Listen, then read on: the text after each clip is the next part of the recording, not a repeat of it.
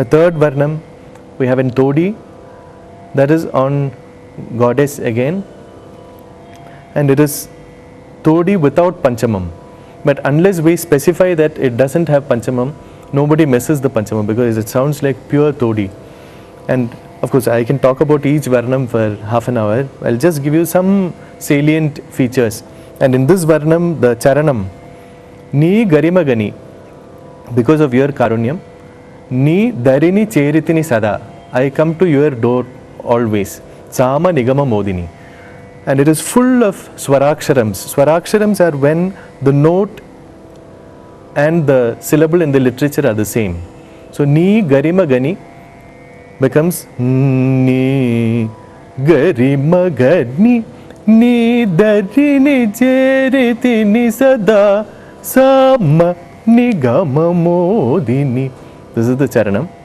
And one Swaram has Sahityam, Kama Mada Damani Gadadhari. It becomes Kama Mada Damani Gadadharini. Like that. This is part of Todi Varnam. Then we have one in Ramapriya, which is a very simple and beautiful, one of his earliest compositions, and one in Karahara Priya, which is on Lord Ganesha.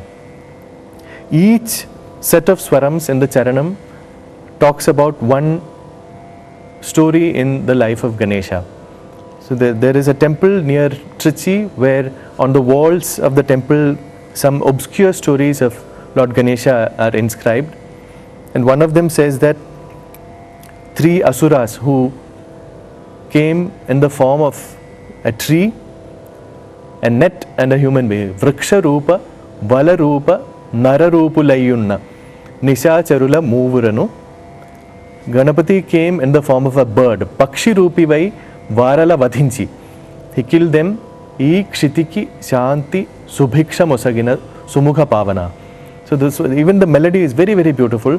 Ripa Mapa Maga Mapa Riga Mapa Danisa Danisa Riga Reza Nida Nigari Masa Mapa Danisa Nigari Zanida Sariga Riga Mapa Sumukha.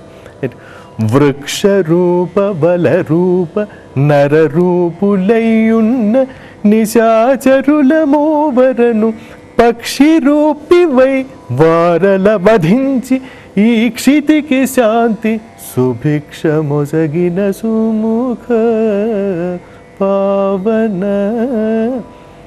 And there is another story about an asura called Durasara and how Ganesha destroyed him when he attacked Varanasi with bad intentions. So how Guruji puts it, Varanasi Akraminchina Durasaruni Durasha Nirasha Gavimpa. So he converted his bad intention to disappointment. So like that, these are all very, very beautiful compositions, and it is a long overdue thing that these are getting recorded, and I hope music lovers, musicians, music students will learn them, appreciate them and sing them in concerts. And it's my privilege, and we have a great master, Hari Kumar, on the Mridangam, and we hope we'll do justice to the great compositions and the great composer himself.